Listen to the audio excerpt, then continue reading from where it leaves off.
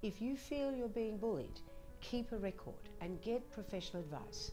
Talk to your GP, see a psychologist to work out how to manage it, talk to a lawyer, talk to your union. But you must take action. You can't just wait and hope that things will automatically get better.